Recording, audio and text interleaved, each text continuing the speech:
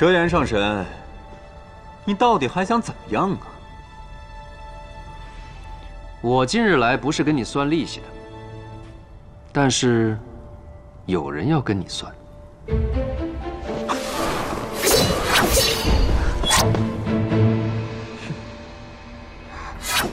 姓聂的，好好记住本姑娘。凤九殿下，3年赏玩时限还未到呢，你是来提醒我是被神族毁约的魔君吗？你分明说好要分我5成修为，却连半天都用不到。幸好有帝君他净化了10恶莲花戒，不然我们就一起折损在里面了。是，我是答应分你5成修为，但是我没答应你多久啊？你可答应让我赏玩3年，你现在无耻的境界都快赶上东华了。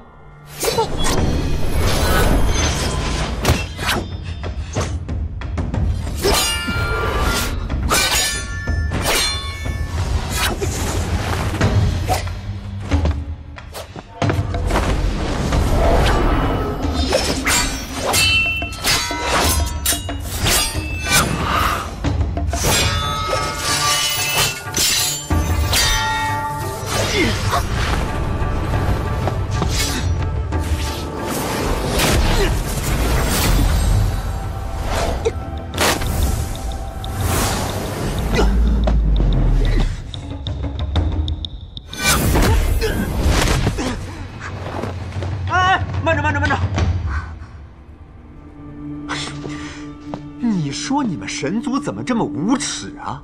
老是喜欢人多欺负人少。你先让折颜来消耗我，然后再乘胜追击。你还敢说无耻？那当时你诓骗我皮毛，你怎么不无耻了？是你毁约在先，现在你还想要杀魔君在后是吧？好，你杀吧。你。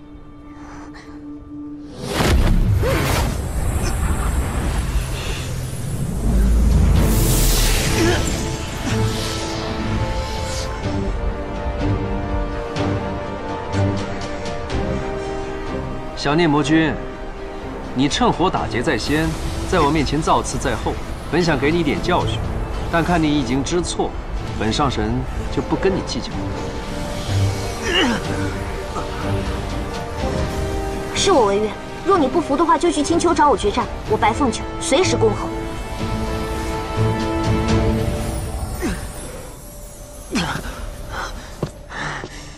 你们给我等着！我现在修习秒落法术还不到家，待我找到锁魂玉之时。哎呀，果然学完愁心里舒爽些。哎，折颜上神，你怎么反而郁闷了？聂初吟有些奇怪，和我上次见到他时用的法术不太一样。哼，这个无耻之徒，诓骗我还振振有词，居然还想说成是我们的错。你呀，也别太容易相信别人，面子都能帮你挣回来，就算要去1时3天都不是问题，但里子就要靠你自己慢慢找回来了。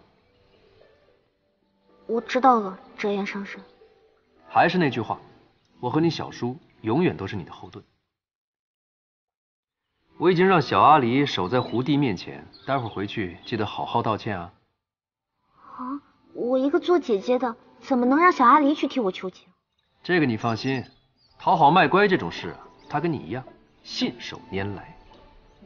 让小糯米团子黏着胡帝，你才有机会免去惩戒吧。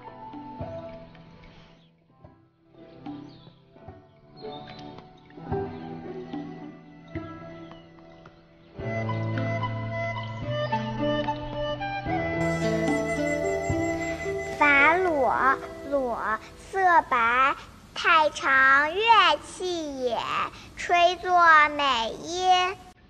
声闻数理，言是字要，正体作裸，从生也。好，不错。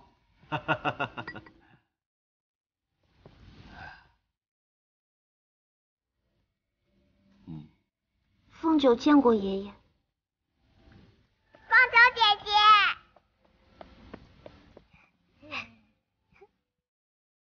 小阿离，今天背得不错啊。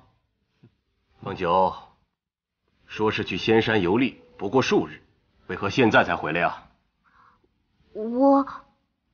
跪下。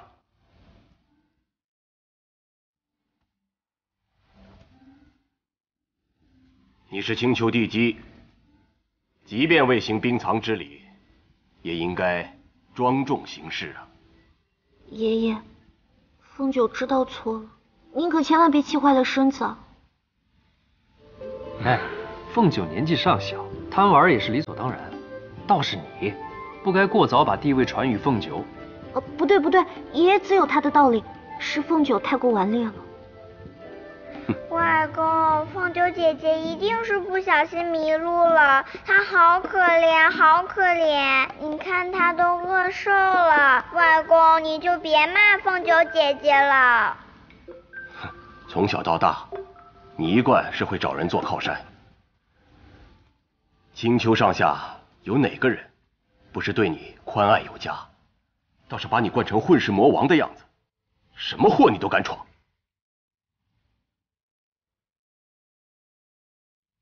哎，凤九啊，当年你母亲生你的时候，是何等的艰辛。淼洛一手遮天，四处为害。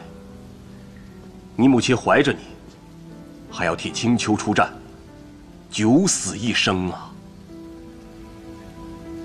好不容易，淼洛败在了帝君之手，被封了印。你的诞生，被视为四海八荒的吉兆。大难过去，平安的日子刚刚开始，我们白家就出生了一个额前带有红色凤羽花胎记的小丫头。哪个有头有脸的神仙，没来喝过你一杯生辰之酒，没有祝福于你啊？你是在满满的宠爱之下长大的，哪个人不是对你格外的宽宥？就算我也越过了你的父亲，把你接到身边亲自教养。你若有什么不测，你想过你母亲没有？想过青丘没有？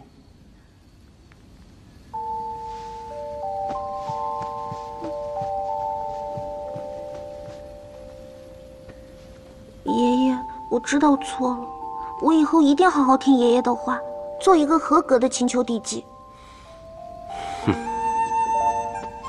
外公，你别生气了。爷爷，